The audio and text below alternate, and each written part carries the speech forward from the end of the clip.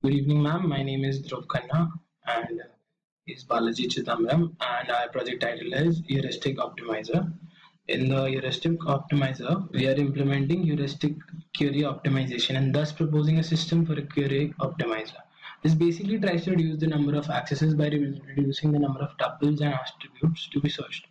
Currently, Oracle has the cost-based optimization system built in, and whose goal is either for output or response time.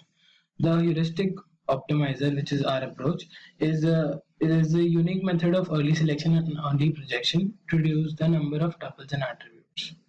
A key difficulty for DBMS is to optimize a query in a timely manner, as the need for faster and better query responses never cease to exist.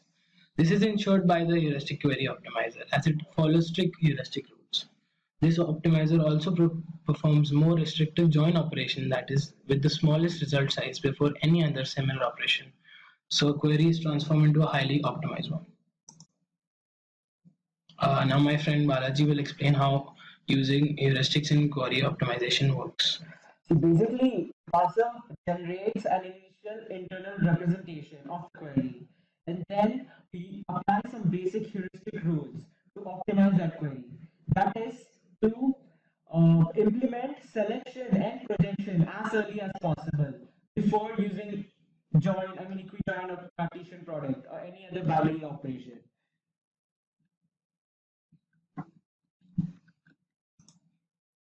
So my groupmate is going to explain about cost-based optimization in SQL Plus. Basically, a cost-based optimization works as follows. First, it generates all possible query execution plans. Next, the cost of each plan is estimated. Finally, based on the estimation, the plan with the lowest estimation cost is chosen. The advantages of using a cost-based optimization system is rather than considering time constraints, adapt to client requirements, and the speed of query retrieval increases. And the disadvantages are that the user's cost-based optimization is expensive and is hence disadvantageous. Sometimes it takes a lot of storage space or memory space, first fetch the tables and queries and then operate on it. So that's why it's not As optimal as the heuristic query optimization. This is Another way of optimization is the semantic query optimization. Two queries are semantically equivalent if they return the same answer for a database. For this purpose, it uses integrity constraints to match the results.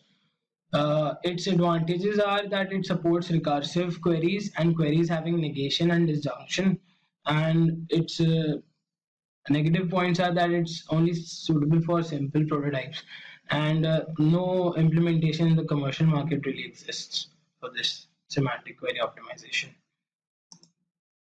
So this is our proposed query optimization, which we plan to implement in SQL, which currently uses cost-based query optimization.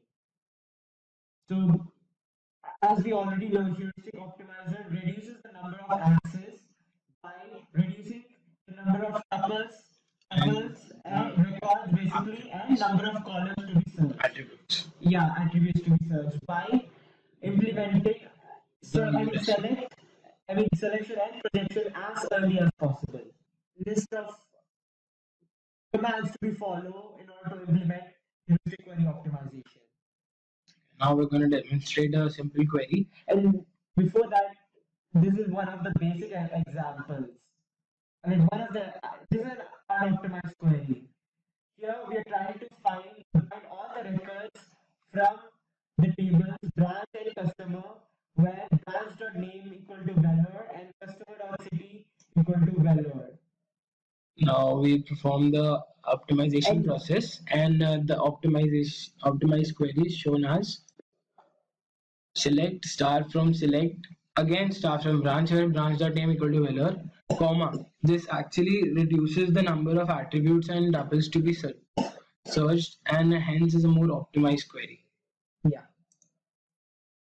This is another example in which we can see the loan and borrower, they borrow the books, and all the tuples are recorded by the attributes of title, author, pname, etc.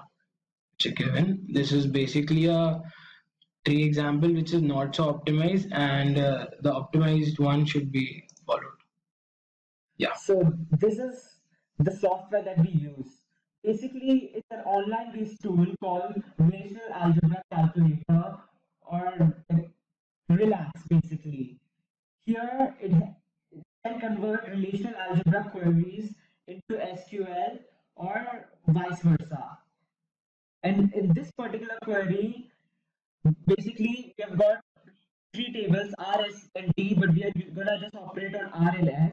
R has three attributes, A, B, C, and S has B and D.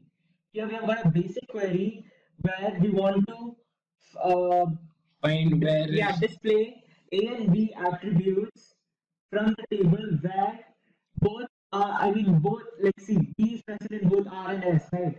So we are performing an equijoin on it. And here you have got the tree structure. Tree structure. Like first they'll find the Cartesian product between R and S, and then we'll apply the condition, and then we will project just those two attributes. Next. And this is the final answer. This is the final answer though. Yeah. Now, and this is our optimized query, and yeah, the group heads will explain it. Yeah, as you can see, they are performing two select operations as we saw earlier on that velour query.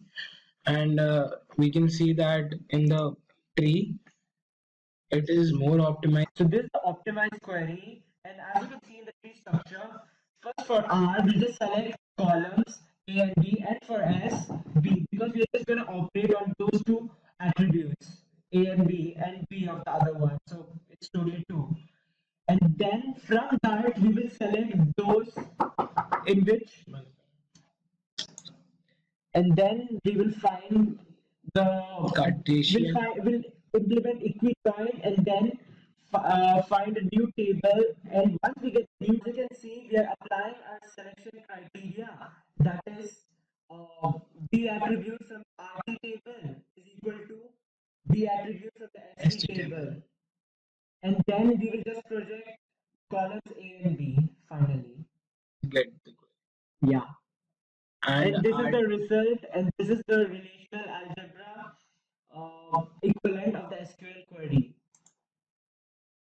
And these are the references which we used for the project, making this project. Yeah. Although we could not get the proper time to perform the GLL and everything because that was beyond our reach. So, thank you.